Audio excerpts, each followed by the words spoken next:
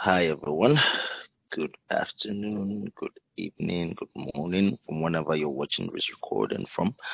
Today is gonna be a particularly short session because I'm not really doing much today. All I'm trying to do is to teach us how to change the colors of this candle to what is easily readable.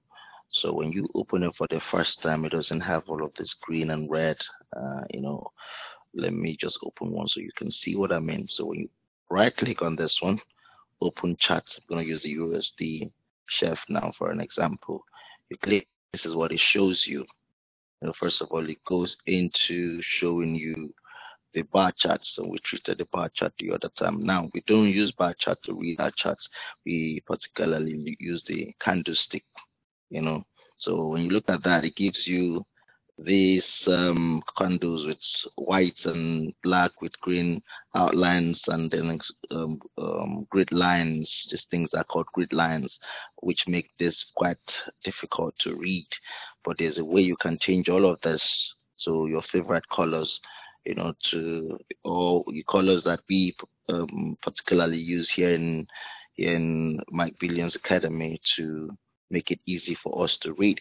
So the first thing you do is to right click anywhere on the chart, anywhere you right click on the chart, then go to properties. Or you can press F8, as you can see on the right there at the right hand side, you press F8. I'm just gonna do that now. Oops, I was going to use the function F8. So it brings that up. So anyone you want to use does the same thing. So right click, go to properties, and then when that comes in, you would see different color scheme here. We have the yellow color scheme just for that. We have the green one, the one we saw earlier, the black and white one, but we don't really need this one, to be honest. Really, you can just probably stay where you were. I think it was on the green and black. Yeah, so this was where it was before. So you could just start your editing from here. So the first one on the list, you want your background to be black. You want the background to be black, and you want your foreground to be white. Your background meaning this background here, your foreground meaning all of the texts. All of these texts will be white. Then your grid, you want it to be at least quite dark. So you come here to click on that. Just click on it like this, on this color here. Click on that. It will launch this other window. Then you come to custom. You can either make it all black, which means you're not gonna see it at all, or you can just slide this handle here. See this handle? I hope you can see this. Okay, hopefully, let me bring out this annotations. So this item here, this thing. So you want to drag it and pull it down. So to maybe it's a much darker color than gray, quite almost black, but not black, so that you can still see. See, you can still see it. You could even make it even darker if you want to. Anyhow you want it. But some people like to have the grid lines there to also guide them. So I'd like them to be a bit darker than usual. Now, as you can see, it makes the other colors pop out. Yep, but we're not done yet. So after we finish reducing or making it a bit darker, the grid lines, we go to the bar up. The bar up means the bull candles, the candles that's supposed to be the green candles, the bull candles, because they are going up. Sorry, the outline. Sorry, the bull outlines. If you look at this, this is going up. This is the bar up. They are right now. The bar up is green at the moment. That's the outline of this candle. It's going up. It's green. So if you change that if you let that stay online like that, because that's good, or you can change it to green or whatever color you choose to. So that lime is fine there. Bar down is this bearish candle, which is the white one, and it has a green outline. You can see it's still green, but we don't want it to be green. That color is wanted to be red. So you click on that and click red. Yep, as you can see, the outline has changed.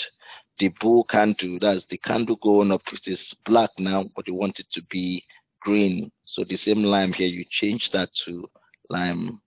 Where is it? It should be lime. Yep, if you mouse over it and leave it, you can tell you the color. So lime, see, that is already lime. Now you want to come to the bear candle, which is the one coming down now, the one we initially changed to red. You know, the outline was red. So now we want the inside to be red as well, the same color as the bar down. So come here, change that to, this is red, yes. Now you already have that there, so it's all set up. So after that, you don't need to set up anything else. Every other thing should be fine. Or just ask and stop levels, volumes, and all of that. It's all fine. Those are the only information you need. So click OK, and then voila, it's all done. Colors have all changed. Yep. But in order for you not to always have to do that over and over again every time you come to this platform, you know, to maybe, because if you open a search, another one now, it's gonna have the same thing. See, that GBP USD that we just opened now, it has the same thing, but we want it to retain this information, so we don't always have to come back to keep doing that. So what you need to do is to come to this template. This place is called a template. Click on that, and then what you need to do is click on Save Template. Save Template. When you click on Save Template, you will have the list of other templates that are here. You can see my one here, and create the name of template you want.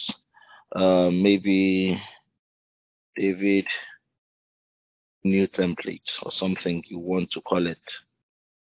Yep, you can click that and then save. That stays.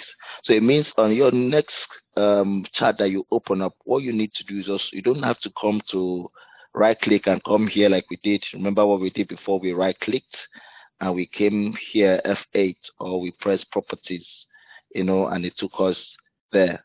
You know, we did all of that. We changed the bar grid. We changed the bar up candle to green, change the bar down candle to red, change the bull candle to green, the bear candle to red, and click OK. You don't want to do that over and over again. What you want to do is just come here, because you've already saved it, and then go to here. You would see the information on here. That's David new template, or you can go to load template, and then you can find it here. So once you do that, you can double click to open that up. So you have that information. So every time you open a pair, open it, you don't need to do any other thing. Just come here, right click. I know some of you have seen me do that a number of times. So come here, don't even need to go to load template, because it will be here automatically. Click on that, and that solves the problem. Hope that was helpful. If you have any questions, let me know. Thank you.